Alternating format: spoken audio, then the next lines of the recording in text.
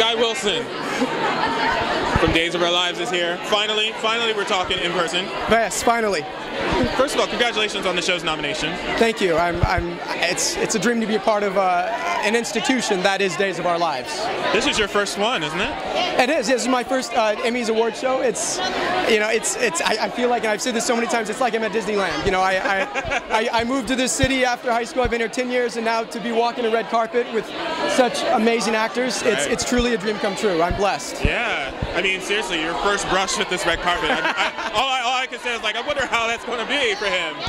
But yeah, exactly. I love it. I love it. Now, what's coming up with you guys with Will and Sonny? I'm so excited with where the producers have guided this storyline. You know, as we've recently aired the episodes where Gabi confessed to the murder of Nick. Right. Well, I mean, seriously, those were some wonderful stuff with Camila Bannis on that show. Oh man, she crushed it. She's fantastic.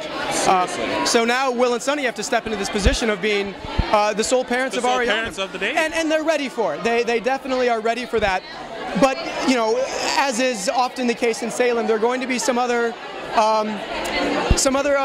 things rising that's going to challenge them in a way that they never expected to be challenged. And so, whereas their ability to be, you know, fathers, that will never waver. Right. That said, as a couple, as husbands, there's going to be some interesting things coming up.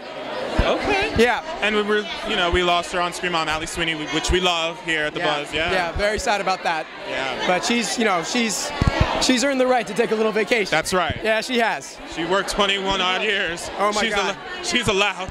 Yeah. She's the ultimate example. If I can work as hard as her in my career, then I will have done something very right. Yeah. Yeah. I mean, seriously, working under her and obviously James Scott and all your screen partners on this show, that's you have so much talent right there. It's being on this show. It's a master class in acting. It's like I'm getting paid to learn how to act. You know, it's like I can hold my own, but having those actors as a benchmark for me to work toward, I'm excited for how I've been able to grow as a performer. Okay. And we're excited to see what happens tonight for you guys. Oh, thank you so much. It's Good been luck. a pleasure.